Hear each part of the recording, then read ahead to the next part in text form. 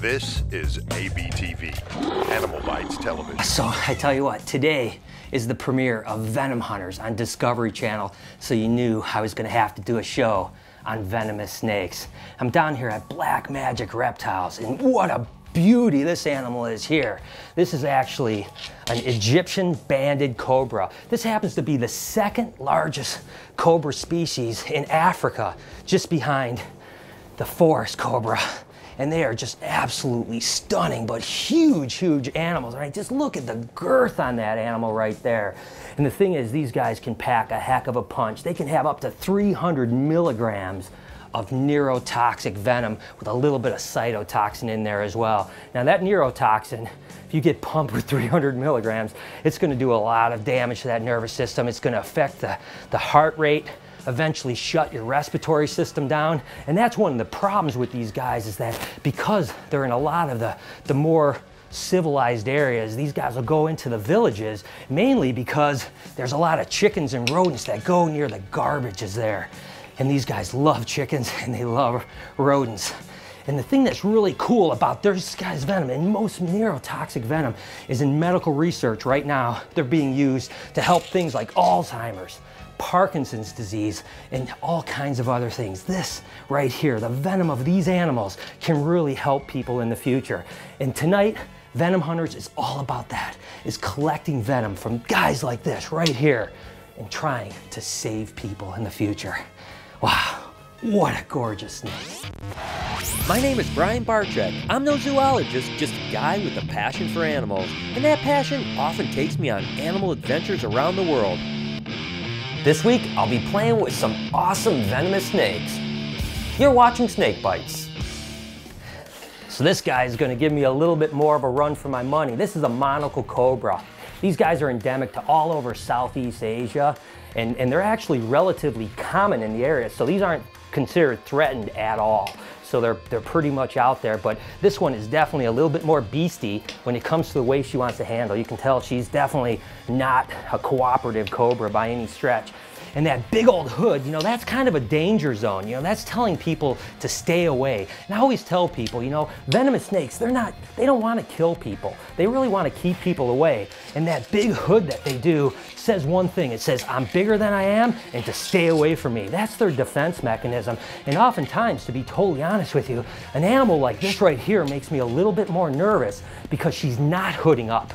If she's hooding up, I feel much more comfortable because she's going to be doing a lot more mock charges and a little bit of strikes. When she's not hooding up, she means business. And I tell you what, these guys have neurotoxic, a little bit of myotoxin, and even some cardiotoxin, which basically means it's just going to mess you up on all levels, from a neurotoxic standpoint all the way to shutting your heart rate down. Now, these guys have been known to kill people within 60 minutes of a bite.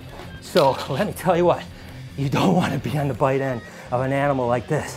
And she's a heavy-bodied animal that is definitely a handful to handle. But what a beautiful snake that is. Look at that animal right there. And of course that O on the back of its head is a perfect example of what a Monocled Cobra is.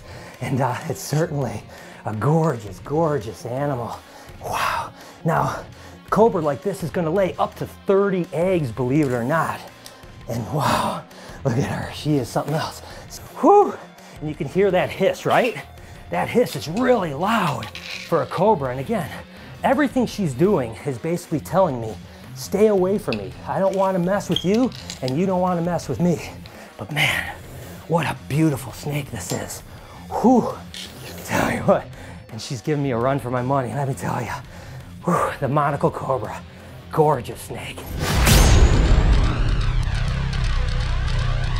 Guys, this is another Monocled Cobra here, but this is actually a color mutation that's absolutely gorgeous. This is called a pastel purple highlight Monocled Cobra. And this guy's a little bit smaller. He's almost 2 years old, but when they're small like this, they're a little bit feisty, and sometimes we can really get him to hood up good for us. Let's see if we can do that. Here he goes, look at that. And again, when they hood up, it's a little bit easier to handle them, to be honest with you. When they're cruising around, you have to really be careful. But because this guy isn't really long, he can certainly zip up around me really quickly. So it's something that I certainly don't want to have to do. Now, there's a handful of Monocled Cobra mutations, stuff like this beautiful animal here, but there's albinos and leucistics, and I tell you, It's pretty cool. Can you imagine hatching a clutch of 20 or 30 little monster monocled cobras? I mean, but look at the way this thing hoods, and again, that cool little O on the back of its head makes it so adorable. And again, these guys are really good about visual. Typically, when they have a prey item, they're gonna really follow it with their eyes. And I don't wanna really let this guy go, but if I let him go and he keyed in on my eyes, oftentimes it's just gonna stay hooded and just continue to look at my eyes and follow the prey. Tell you, this is a crazy cool animal. And again, although this one's a little bit easier to handle than that big old female because it's a little bit more predictable, it's also a little shorter, which means that the pokey end, the end you do not want to get bit by, is a little closer to your hand. So as you can see, I'm really concentrating on where this guy is going and what he's going to do. And as you can see, I'm really not looking away and looking at the camera, because when you're handling venomous snakes, you've got to stay uber focused on what you're doing and try your best to read the animal. Right now he's trying to back up a little bit on me, which is something that you've got to always be aware of. And again, if you can just keep that kind of hook on the ready, keep him away from you, keep that third of his body going the right way, and then when you have your hand entailing a lapid like this, basically what you're doing is you're controlling its spine, so by spinning it, you can get it to come down. So if this guy wants to climb back up on me and get to my hand, I can just spin it and it's gonna flop right back down. But again, you can see, this one's cooperating pretty well. And wow, what a beautiful snake it is too, huh? Depending on how you react to venom with a bite like this, you could be unconscious within 5 or 10 minutes, you know, so that's not good. But in the best case scenario, you better get to a hospital within an hour, or there's a good chance you're not gonna make it. But again, I keep on stressing, think of the medical advancements that we're gonna make from this right here. This type of venom is gonna save people's lives in the future. That's what it's all about.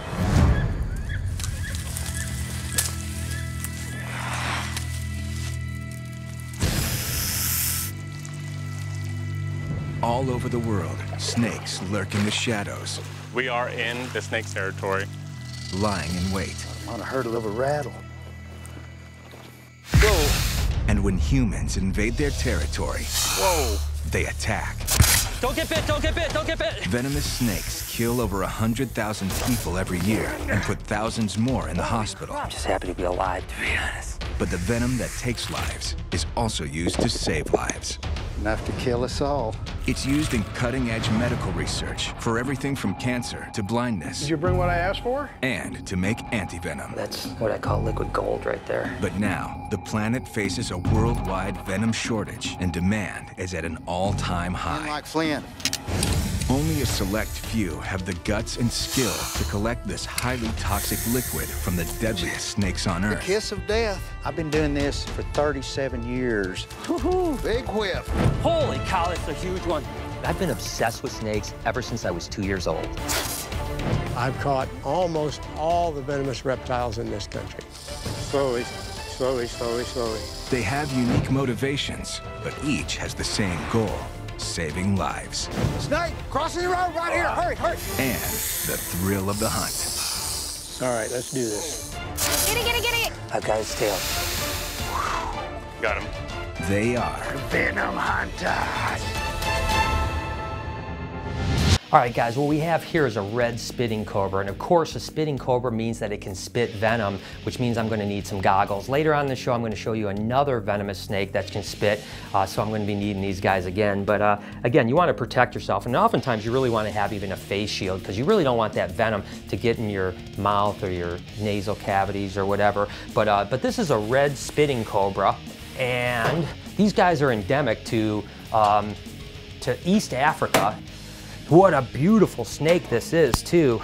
That is absolutely gorgeous with that red color. And again, these guys are all over East Africa, all the way down into South Africa. And they can shoot pretty good venom for sure. This girl seems like she's pretty good. She hasn't even hooded up, so chances are she's not gonna be spitting. But again, you always gotta take precaution for sure.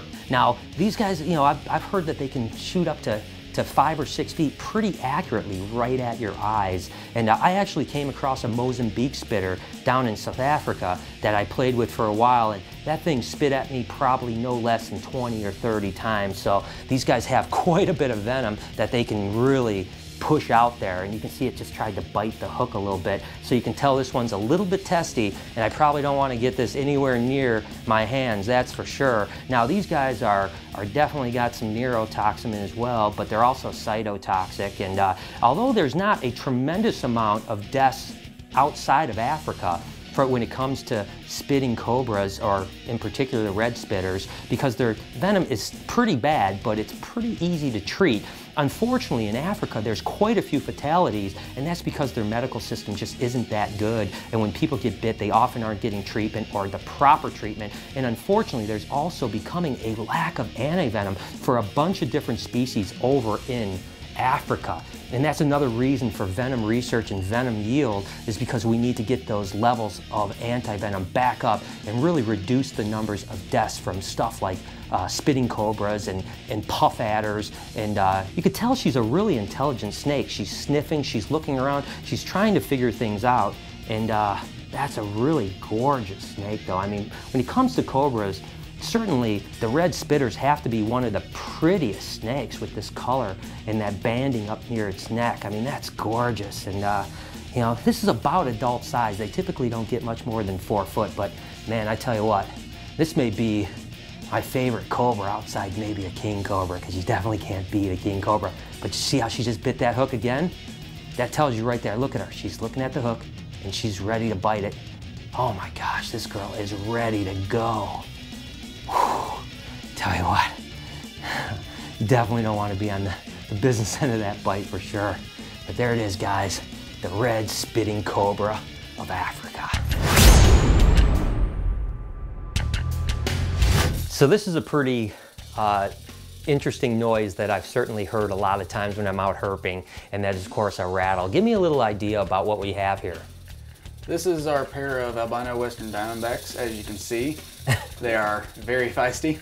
I know, you've been telling me all day. He's been telling me all day that this male in particular is a bugger and it has a heck of a strike range. So because you know your animals well, I'm gonna let you take him out and you know, concentrate for me, and we're gonna just sit back and enjoy the ride for a few minutes. When we get him on the ground, we'll talk about him. So go ahead and do your thing, and in the meantime, Western Diamondbacks are really pretty amazing animals. Of course, they're the second largest rattlesnake in the country, just behind their very close cousins, the Eastern Diamondback rattlesnake. And they're also responsible for the most deaths in Mexico of all rattlesnakes, and the second most deaths in the US. Again, only second to the Eastern Diamondback. But again, these guys have the perfect alarm system. I mean, when you're walking through the woods and you hear that tells you to stay away. These guys aren't killers. They don't want to hurt people.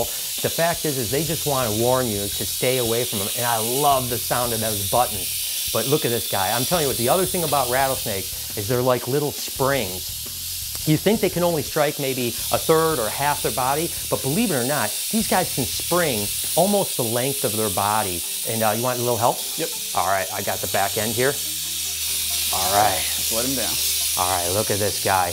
And like I said, sometimes you feel like you're plenty away. I'm telling you, if I got much closer than I am right now to this animal, it could actually hit me. So with your experience over the last 5-6 months working with these Diamondbacks, I mean, what's the feel? I mean, every time I work with a new species, within a pretty short period of time, I get a pretty good idea of what they're like. I mean, what do you think about these guys? This, in particular, this pair right here, I have very deep respect for this snake. Very deep respect. But again, you know, these guys have such an amazing alarm system. I mean, you can see as it's getting closer, this thing's going, stay away from me. I'm rattling my tail. And if you're going to get bit, this is kind of why. You know, you're going to get too close. I mean, what more can you expect of an animal than to try to warn you as much as a rattlesnake? And again, these guys are pit vipers, so they have those really great heat-seeking pits. And again, they're a hemotoxic animal that does have some myotoxin in it as well. So the hemotoxins in these guys are going to really break down the blood vessels, and it's going to cause a lot of issues, especially with cardiac arrest and so on like that. And then you have that myotoxin that's going to do a lot of the necrosis and really rotting of tissues. And let me just tell you, this is not a bite that you want to get. The good news is that there's really very, very, very few deaths from these guys, because there's a lot of options when it comes to antivenom. Obviously, you've got the traditional antivenom, and then Crofab works extremely well on these bites. venomous as well. So as long as you get hospitalized pretty quick, you don't really have any issues when it comes to potential death. But man, I tell you what, it's gonna hurt really bad, and it's something I don't wanna do. And the interesting thing about these guys is that the Eastern and Western Diamondback have huge teeth. As a matter of fact, the Easterns can have up to 1-inch long teeth. These guys are a little bit smaller, but this is about adult size, wouldn't you say? Yeah. Yeah, I mean, I think that the record is probably just under 7 foot or about 7 foot, but most of them are 4, 5, 6 foot, and live babies, right? Yeah, live birds. So how many this size? What kind of yield do you think you get out of it? Last season, this girl right here laid 11 babies. Really, 11 babies. So that gives 11 you perfect live young. and so this is the first year you guys are breeding them. Yeah.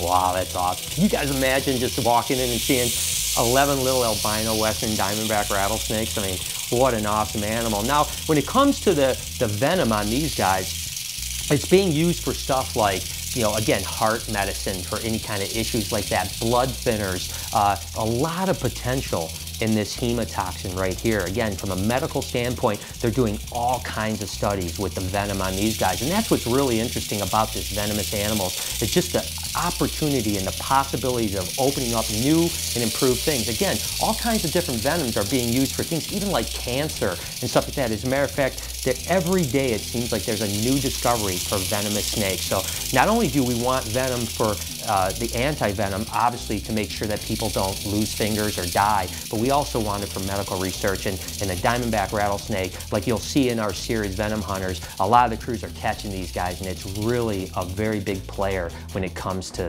the medical side of venom.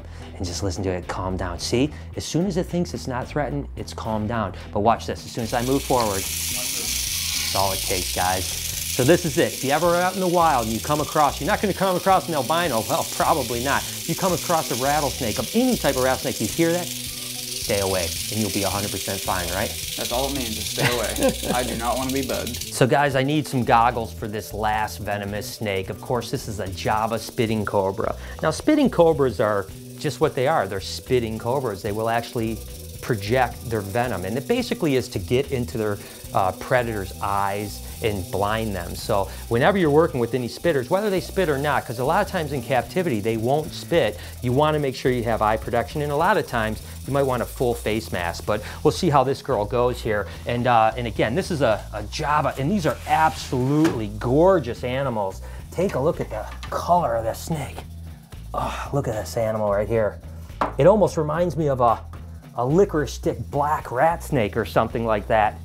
Now, these guys are pretty common in all parts of Indonesia, in the sense like Bali, they'll go into Java, obviously, all the way into Komodo, and they get about anywhere from 3 to 4 foot, not much bigger than that. And the thing that's interesting about this venom that's a little bit different than a lot of the other cobras is they do have a little bit of neurotoxin, but the majority of their venom is actually cardiotoxin. Now, it's still a pretty bad bite. You know, there's no doubt you don't want to get bit by something like this, but it's a much slower acting venom. And again, it's going to really attack your cardio system and shut your heart down. But I'm told that typically venom like this can sometimes take several hours to actually take effect. As a matter of fact, there's been reports of people being bitten and really not even knowing if they were envenomated for, you know, up to an hour. So you've got to be a little bit careful when you get bit by these, because the one thing about elapids is a lot of their bites are what they call dry bites. You know, the snake doesn't really want to waste its venom on you or anything else, so a lot of times they'll bite you, but they're not actually envenomating you. So sometimes when you get bit by an animal that has a slow acting toxin, you think maybe it's a dry bite. Still probably a pretty good idea to get to the doctor and make sure. But this is an amazingly gorgeous, and believe it or not, this is exactly how a lot of these guys are found in the wild, this color phase right here. Again, this looks more like a designer morph to me than anything else. It's just absolutely incredible. And because these guys are from Komodo, believe it or not, the Komodo dragon oftentimes eats these animals. I mean, isn't that crazy to think that a Komodo dragon would eat a cobra just like this? That's pretty awesome. So guys, I tell you what, anytime I have an opportunity to respectfully handle venomous snakes, it's always a great time. I tell you what, I have the utmost respect for these animals, and I never want to cowboy with these things. It's not about being cool. It's like I said earlier, there's no badge of honor for getting bit by a snake like this. So the best thing to do is to just handle them with caution, care, and respect, and admire how beautiful these guys are. I really hope you guys will tune in to Venom Hunters tonight on Discovery Channel at 10 Eastern Time. Again, it's a series all about hunting for venomous snakes and getting the venom for medical research and anti-venom. And what a great time it was filming this show, and I hope you guys enjoy it. And this, I tell you what, this day has been awesome. I want to thank the guys from Black Magic Reptiles. Definitely take a look up and check them out on Facebook. And as always, I was Facebooking and tweeting my way through it. So make sure to follow me over at SnakeBytesTV and on Instagram at SnakeBytes.tv. Until next week, you've been watching Snake Bites. Hi, I'm Peter Birch, an Aussie bloke who loves wildlife. My respect for nature started when I was a young boy in rural New South Wales. Since then, it's exploded into an obsession. New episodes every Thursday only on Animal Bites TV.